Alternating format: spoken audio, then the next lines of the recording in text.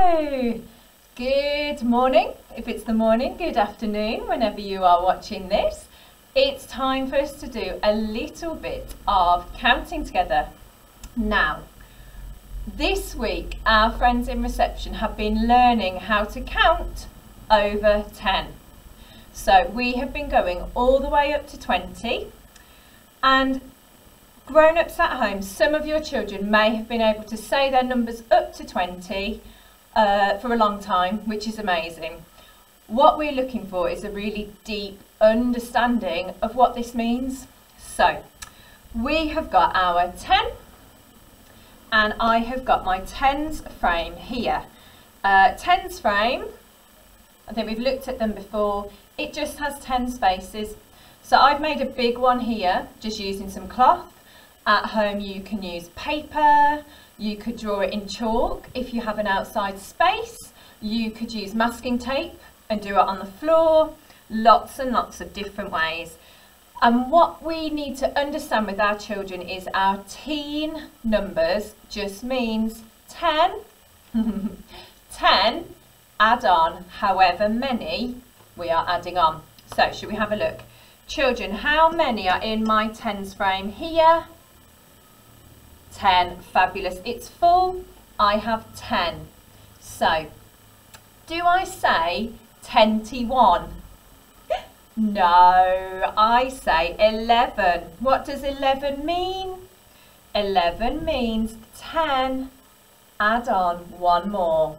10, add on one more. Should we go through them all really quickly? Because you're superstars at this. Are you ready? What's next, children? 10 and 2 more, that means 12. Well done. And again, we don't say 10-2, do we? No, 11 and 12 have their own special names. 12 means 10 and 2 more. What's one more than 12? You shout it at me. Shall I put it on? I can see 10 and 3. And what we're really trying to encourage our children to do, grown-ups, is not to do this 1, 2, 3, 4, 5, 6, 7, 8, because what makes our counting really fluent is if we can subitize. We can see here the tens frame is full, so we could do, if we need to count 10, 11, 12, 13. 13's tricky because lots of us want to say 3-teen, don't we? But we've got a 10, 3 more, 13.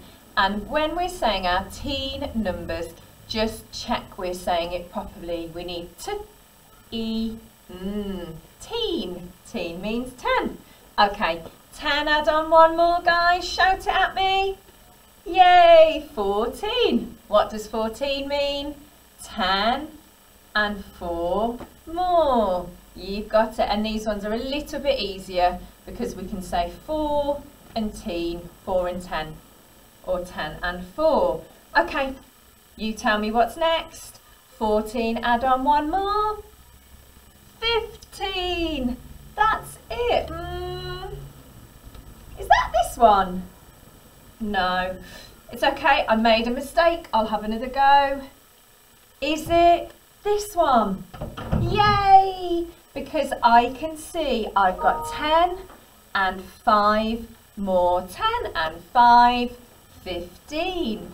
Good job. Right, are you ready? We'll do one more. How many do I have now? Let's see. 10 and 6 more is, you got it, 16. Well done. Right, you do the next one all by yourself. What is it? Good job. Well done. It is 17. That means 10 and 7 more. Well done, everybody. Next one. 18. Good job. 10 and 8 more. And then all the way up to 10 and 9 more. 19. 19. 10 and 9 more. 19. Now, our teen numbers are finished now. But I've got a space on my tens frame. What's 19 add 1, children? Can you tell me? It is 20. Have a look at this. 1 10 turns into 2 tens, and my tens frames show me this, 2 tens. So, shall we play a quick game? Are you ready?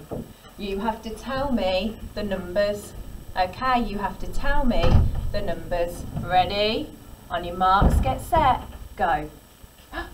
18, well done. Oh, Miss Malcolm got it upside down. What have we got? 17, good job. What's next? 16, well done. What have I got?